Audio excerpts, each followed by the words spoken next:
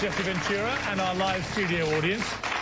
Gun control. This is something I've been very animated about all this year with all the various gun outrages, especially the appalling thing at the cinema in Colorado.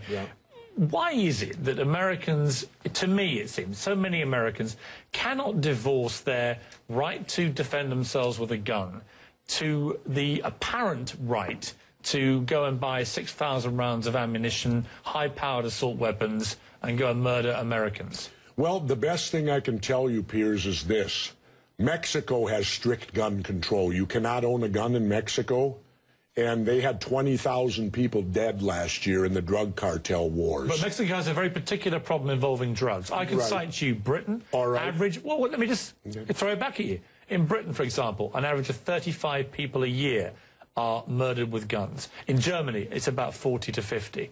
France, the same. Spain, the same. Italy, there's a pattern here.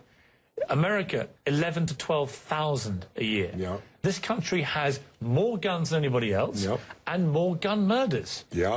It's inarguable, isn't it?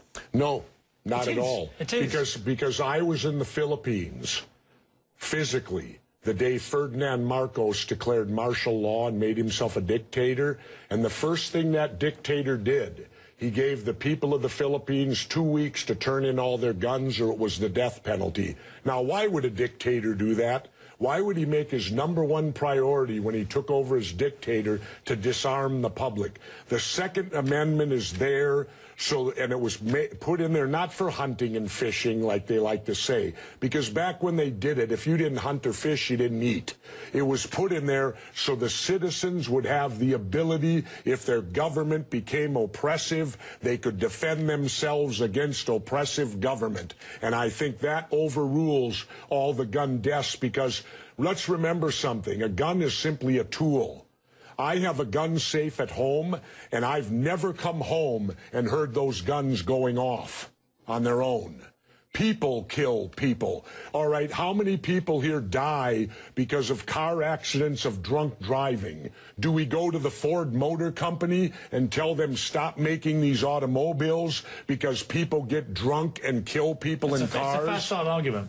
It's a what? It's a facile argument. There's no equivalence between drunk driving and lethal firearms. My point is... Wait a minute. A car is a 2,000-pound projectile that can go 100 miles an hour. Jesse, I have no problem with an American believing that their right under the Constitution is that they can defend themselves, especially in their own home, if they're being attacked and they have a weapon. It's also against government. I have a big problem with a disturbed young man, as we saw in Colorado, being able to buy 6,000 rounds of ammunition and a high-powered assault weapon and go into a movie theatre and blow away 70 Americans. I have a big problem with that. And nobody else in America in high office seems to share that big problem. Well, I'll tell you what, Piers.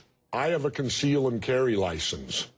Had I been in there, I would have taken this guy out before he could have killed that many people. Well, I think that, again... But because, let's remember, police can't stop crimes. Police show up after they're over. Remember that. So when you talk about me not being able... If there would have been a legitimate conceal and carry in that theater, quite possibly they could have taken this guy out and saved people's lives. Or you could have had the gunfight at the OK Corral in there and lost even more lives, couldn't you?